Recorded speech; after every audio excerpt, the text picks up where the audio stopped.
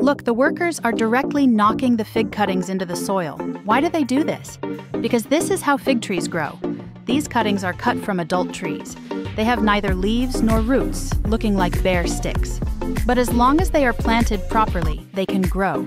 First, the workers lay plastic films and make holes in them. Then they press the cuttings into the soil one by one and subsequently transfer them to the greenhouse.